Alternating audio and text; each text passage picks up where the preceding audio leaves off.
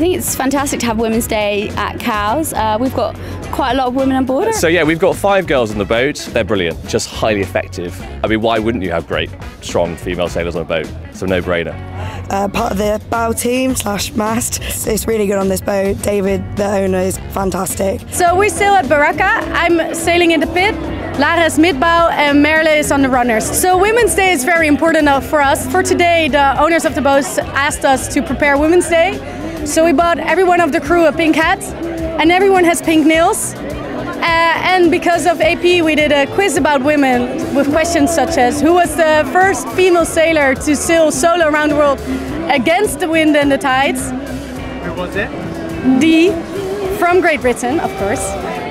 So yeah, we did a lot for Women's Day and we are really happy that we can represent them on Baraka. Yeah, I think Women's Day is a great initiative. It really encourages, more women to get out there and helm the boats, and also, there's a number of all-female crews that are sailing as well. Definitely enjoying the weather. I'm Irish, so we don't get this sunshine too much back at home in Ireland. I think the hospitality is great. We've had lovely drinks receptions at the Rourke and at the Squadron and down here at the Yacht Haven, and I think we're looking forward to lots more social side and also great sailing later in the week.